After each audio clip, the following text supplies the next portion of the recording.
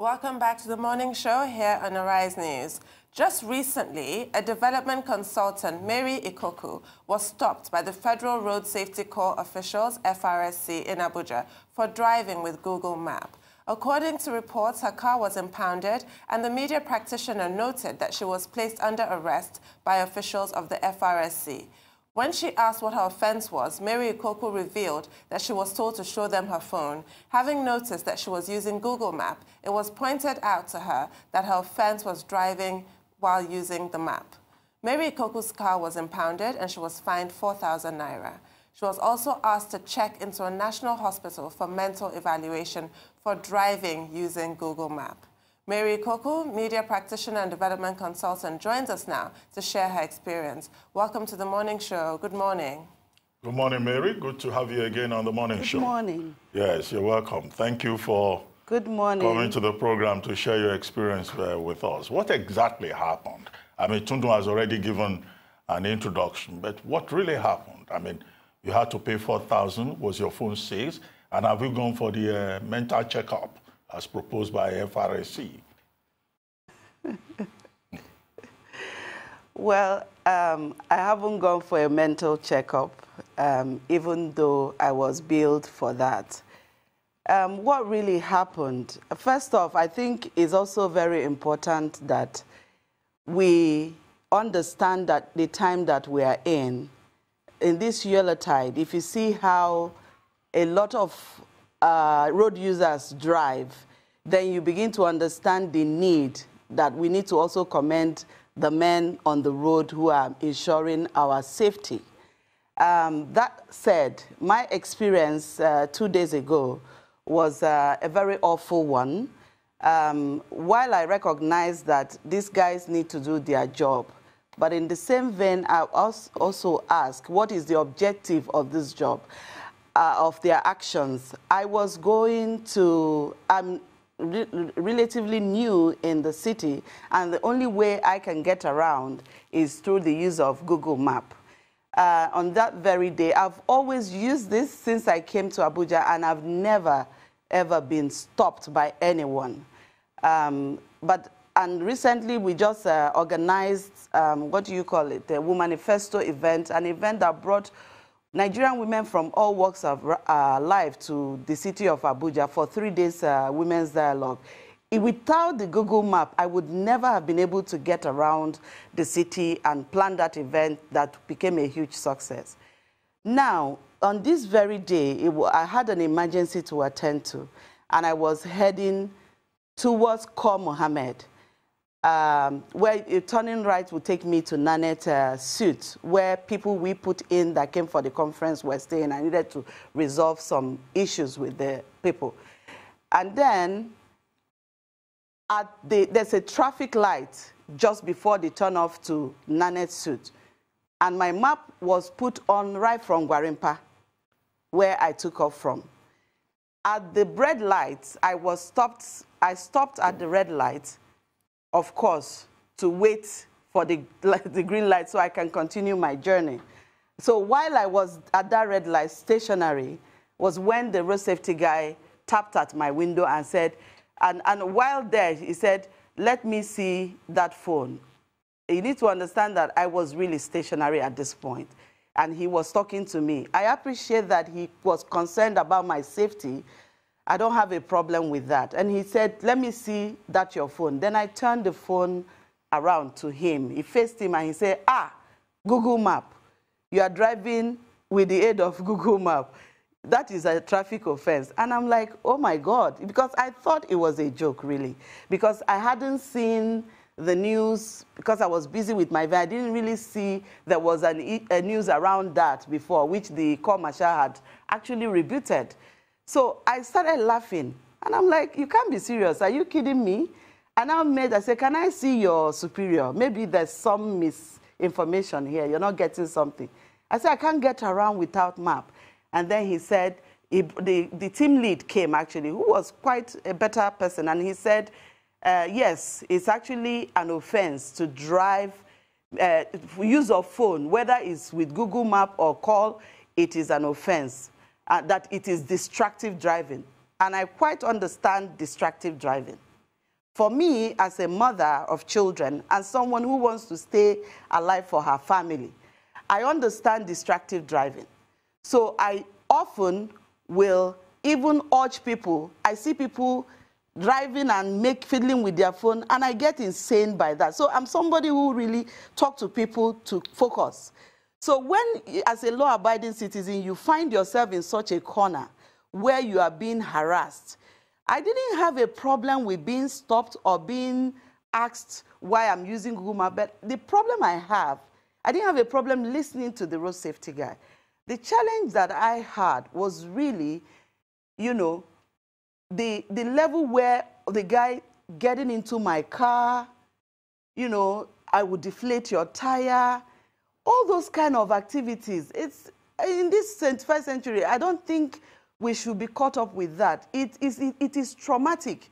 Throughout yesterday, I couldn't go anywhere. I didn't know how do I use my map, the thing on the dashboard there, because I've received report from other people since yesterday, how they were driving and they were pulled over. Their map was actually on their dashboard. So seeing reports like that, I'm now confused. How do I really make movement? So I decided not to go anywhere yesterday. I was really traumatized. That said, I want to also add that it is not about road safety stopping people. I also want to know, we need to discuss the issues holistically. The road safety guys are doing their job. If you look at section 166 of their act, it says driving, using phone while driving in any form. In any form means even if it's on your dashboard, or I think the lawyers in the house should be able to really dissect that. I don't know. But I had to go school myself after this experience. But the challenge there is you want to make an arrest. And I asked the guy, I really have an emergency to take care of. Kindly let me go fix my emergency. Give me book me for a ticket for whatever offense you feel I have committed. I'm a law-abiding citizen. I will come back and pay whatever it is, but let me take care of my emergency. And he said, no, you must follow us to our station and all of that. And then I got to the station, they impounded my car, they took my car keys, and then I said, okay, if you have my car, why do you need the key? It's the ones shouted, deflate our tires, deflate our tires. So all of those things should not be happening in a civil engagement. This is where I have a serious issue with the men who handled my issue. And even this experience has shown me also that there are two sets of levels of people working for the Federal Road Safety Corps. In this, 2 days ago, I met the Corps in its, in reality. I met those who work in the offices, the finest Corps members, people you can imagine. They were gentle, professional, attended, the ones that intervened in the matter.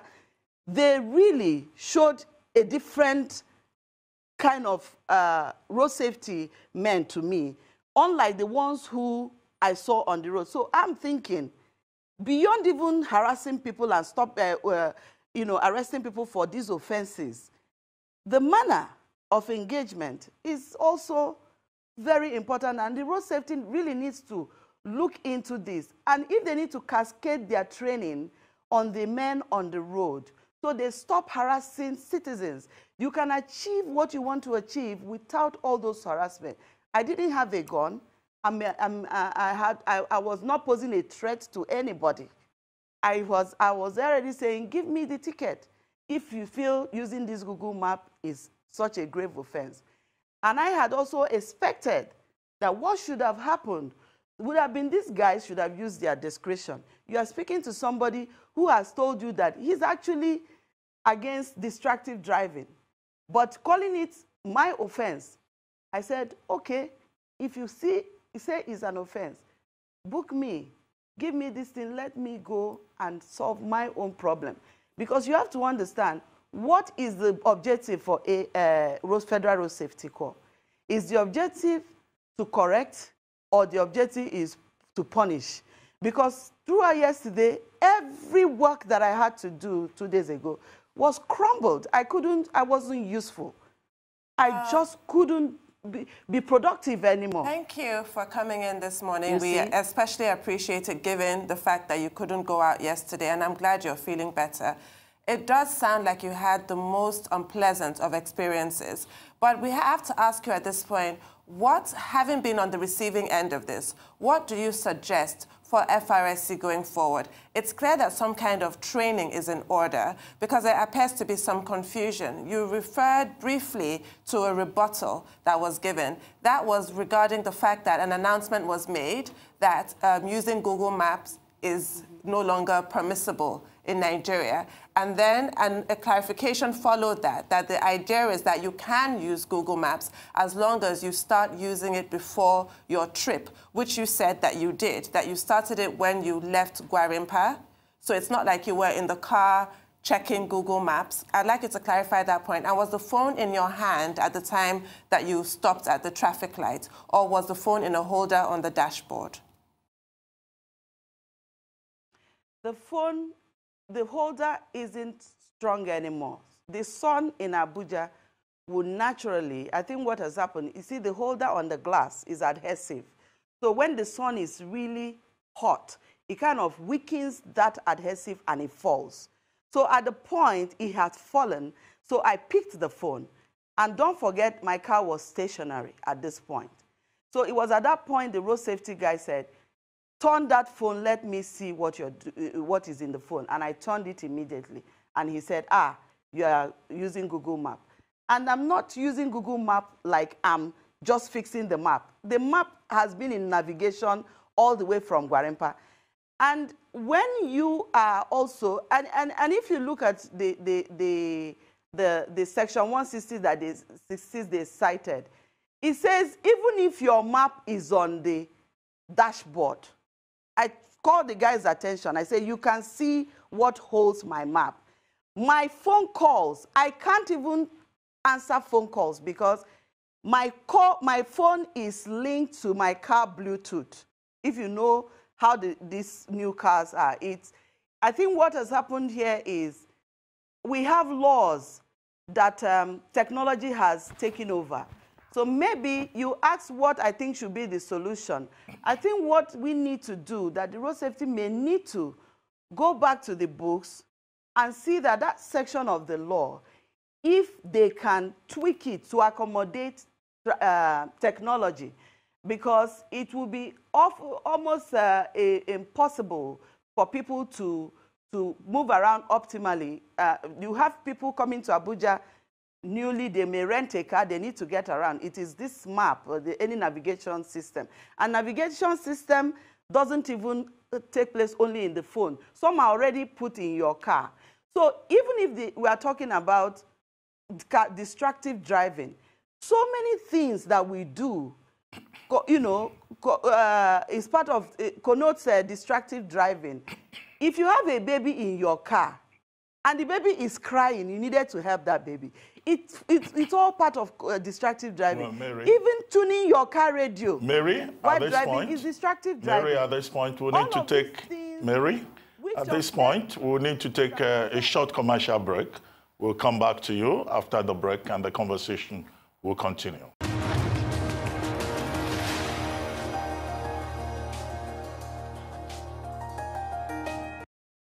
Welcome back to the morning show here on the Arise News channel. Still with us is Mary Ikoku, media practitioner and development consultant, who has been sharing our experience with the Federal Road Safety Commission in Abuja over the alleged use of cell phone while driving. Now, Mary, I like the point you made about reviewing Section 166 of the Federal Road Safety Commission regulation of 2012. That's the citation of that particular regulation. Now, you talked about technology, the need to accommodate technology. Yes, I know overseas, people use, Google Map, they use a navigation map and all of that. But here in Nigeria, the standard practice, in case you have not observed it, is that you get, if you don't know where you are going, you get a motorcyclist otherwise known as Okada, to lead you to become your navigator, or you get a cab to drive in front. Maybe that's what the FRSC prefers. But your suggestion, I hope that they will note it. But are you planning, to sue the FRSC, for the trauma you went through, for the waste of your time, for preventing you from attending to the emergency that you even mentioned to them? Do you plan to sue just to put this further in the public domain and to make an example out of what happened? Because as you said, some other persons have reported that they were even, humiliated more. They even ended up going to psychiatric hospitals where they had to pay close to 20,000 Naira to be certified as sane. Yeah, I've received over 10 requests, people from different people, lawyers and different people asking for me to sue. But I would, this is an option, and I'm weighing my options. But I want to say that this Yuletide, the role of the road safety is very important. They need to keep our roads safe for road users. So suing them will also be decided by the aftermath of, right now I still have my application for a waiver for the mental evaluation, emotional evaluation, because I feel that you want to, waiving that emotional evaluation will also determine the next step for me. I don't believe that an insane person can use Google Map or any such navigational aid. A mad person cannot even understand what the map is saying. And only an insane person will get to the middle of the road and park and start asking, Oga, which way to Aso Rock? Which way to Asokoro? I think that what the road safety is doing will encourage people to just be parking anyhow on the road and be asking for direction. I think we need to move forward from that. I am weighing my options. It is a possibility, but so far, it's been so good with the men of the road safety. Like I said before, they've been a group of road safety officials that I have met that I must say gave me a very good impression of the cop. They took over my case and got my car out, and have also led me to the headquarters to apply for that waiver. Because sometimes I think they also have appreciated my challenges, as it were. So you have people who, in the road safety, who are genuinely and very professional. So we cannot overlook the hard work of those people. So training of the road safety men on our roads, on civil engagement, and how to have relationship, manage people that they find on the road, especially when those people do not pose any threat to the community or society or to them. It is very important. And I think that they should also invest more on ensuring that the use of hands-free is what should be drummed for people. And it should find its way in the law, that use of hands-free should become legalized, because that section 166 actually even precludes use of hands-free. So let them focus on getting that done so that people can even call and receive, receive calls while driving. You may have an emergency, but you should be able to do that with the use of your hands-free and not have to hold the phone, because you can be speaking to somebody while driving. It is also distracting. Even our footballers or students who are in the vehicle going on a competition or match, and they are singing and clapping to motivate themselves. It is in-car distraction. So all of those things form distraction. But to what extent are these traffic offenses that would attract this kind of fine and mental examination? And over time, they've been sending people. Look at the message that I forwarded to you, which was a chart, somebody who had been pained by the activities meted out on her, was that even she went to National Hospital and the Federal Hospital, and she was asked to pay 15 to 20,000, depending on where you go to. And that the conversation she had with the doctor, that one even said, why do they keep sending to us people that are sane to try them for mental or emotional check? So I think the FRSC may need to take a good feedback from those hospitals to know what quantity or what percentage of the people they book in for these referrals to mental check or emotional check return having mental issues. Those feedbacks will help them maybe to change the strategy and have better tactical action plans to, deal with these issues. So if a doctor is already complaining that they keep sending them people who are, I think it's not good. They may need to really have a kind of review and take feedback mechanism to really set to set a better standard. And that doesn't really say that the FRSC, I mean, if you know how some of us drive, you would understand why the role of the FRSC is very important, especially in this fuel tide. If you see the kind of accidents that happen on our roads, you will know that we can never, for any reason, wish away their importance on our roads. Absolutely. So I think it's just about that. Yeah. You're not talking about tactical abolition, action plans you're talking and about re-strategizing. Reform. Yes. And you're talking about what they call Operation Cobra. Because you're in good company. Apparently, 7,000 people have been referred for mental evaluation at their own cost.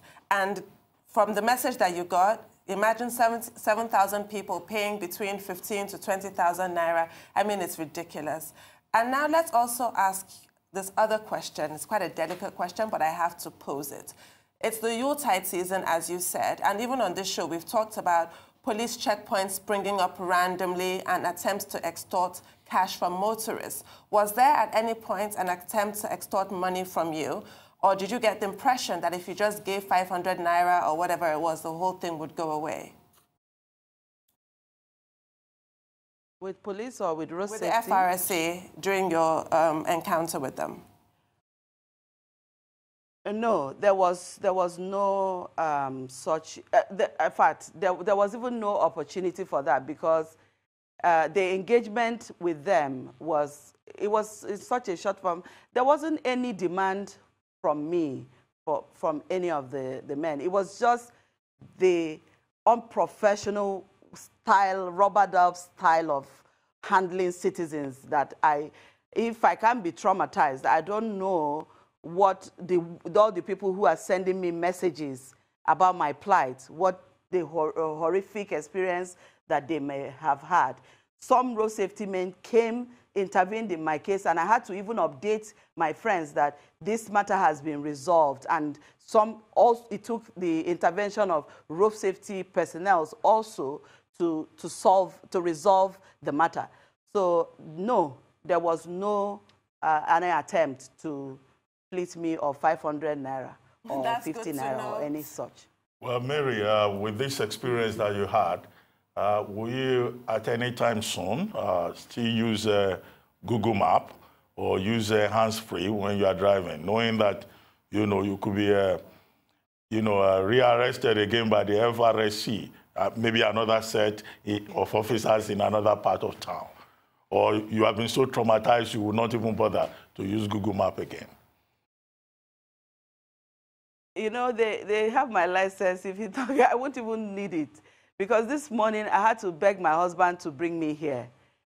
I couldn't even bring myself to drive to this place. So unfair. I had to be driven, So the trauma is real, I must say. It's very real, because that whole picture of somebody jumping into my vehicle, I will deflate your tire, you need to be checked in for mental check. And I'm looking at him, I'm like, me and you really, who needs to be? Look at me. Which of us should be checked in? Because it took his team lead, really. The team lead will come and say, please, I'm in charge, stay off this matter.